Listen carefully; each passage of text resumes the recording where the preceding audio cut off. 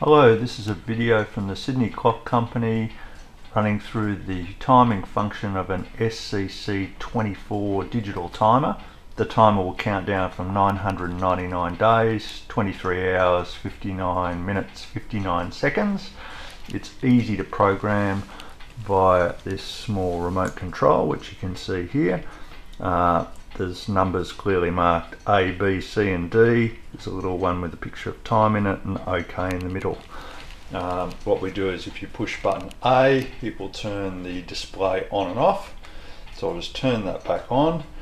The timer at the moment is obviously set to 0.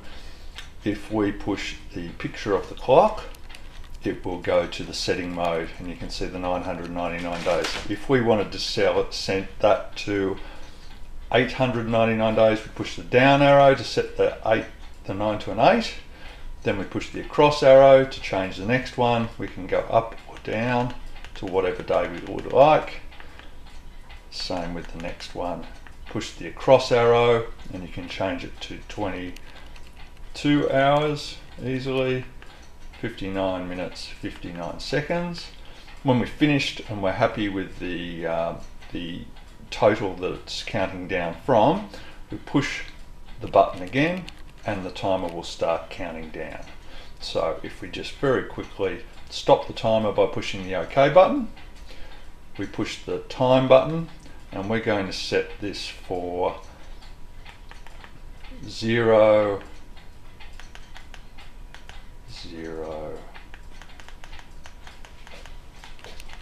0. We're going to set it to 20 hours, 59 minutes, 59 seconds. We push the picture of the clock again and it will go and it will start actually counting down. If you want to pause it, you push the OK button and it will hold it there until you push the OK button again. The timing will be reinstated. The button with B on it, if you push that, each time you push it, it changes the intensity of the LEDs. So there's 5 intensity settings. That's really all there is to it. The only trick is if you're going to reset the time that you want it to count down from, you must stop the timing function and then it will go into the setting mode. It will not go into the setting mode whilst it's actually timing. So if I wanted to change the time now, I would push OK and stop it. Then I can push the picture of the clock and it will go into the setting mode easily. The